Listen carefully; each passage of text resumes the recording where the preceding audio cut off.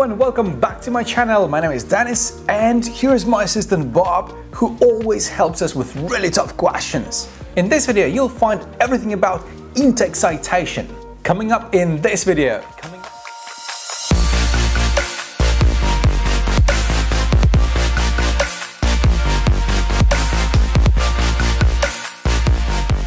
So how do I quote other people's work in my text? There are different ways how to do that.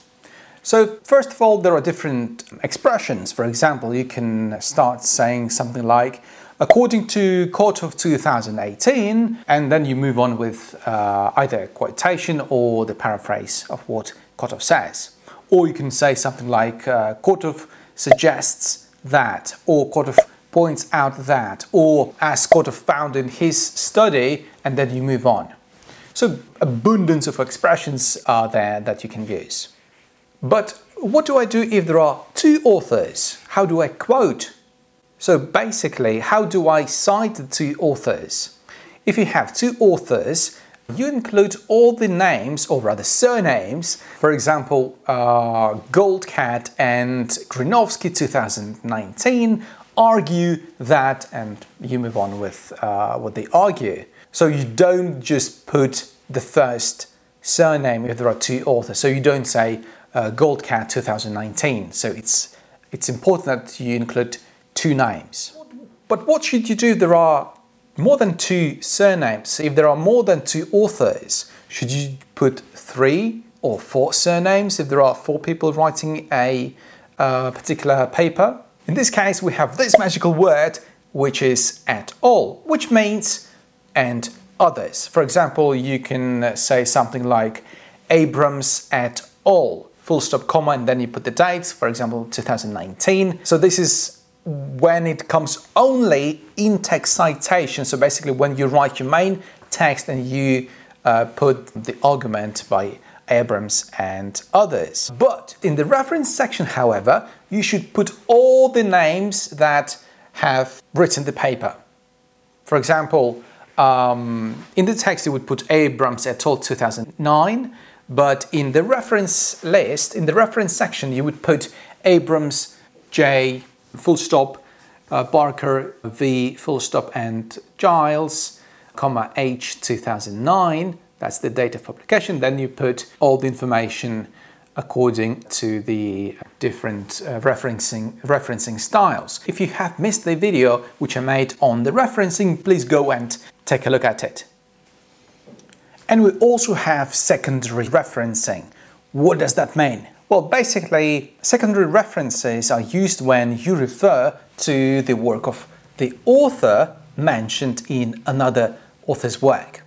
For example, if you're reading Sharikov's paper and he refers to Kittendorf's study and you don't find Kittendorf's paper anywhere, but you need to refer to Kittendorf's study, then you should say something like, according to Kittendorf 1996, and then you have this magical word cited in Sharikov 2002. And then you move on with what Kittendorf said in his study.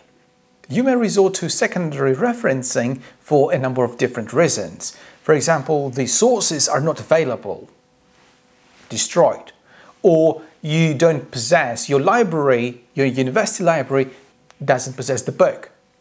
So when citing such work, the author of the primary source and the author of the work it was cited in should be used. And of course, it goes without saying that both works must be cited, must be present in the reference section. But if possible, try to avoid using secondary referencing and always try to find the original work. So use it only when there is a really high necessity to do so. So far, so good. The next question is, when do I have to indicate the page number of the work that I have used in my text? So, page numbers of the relevant quote should be given for direct quotes. For example, according to Zubalov, academic writing is an inextricable part of one's academic growth. As you can see, there are quotation marks, and basically you copy the exact words that Zubalov mentioned in his 2014 paper. So basically, you're not allowed to change anything that has been printed on paper. So basically, you just copy the exact words. And here you indicate the page number. And we call this direct quote. But there are also indirect quotes. Let me give you an example. Zubalov 2014, and I provide the page number here. So Zubalov argues that academic writing is an essential component for one's growth in academia.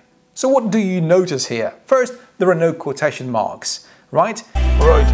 And second, so I have just rephrased the sentence slightly. But still, we do include the page number here.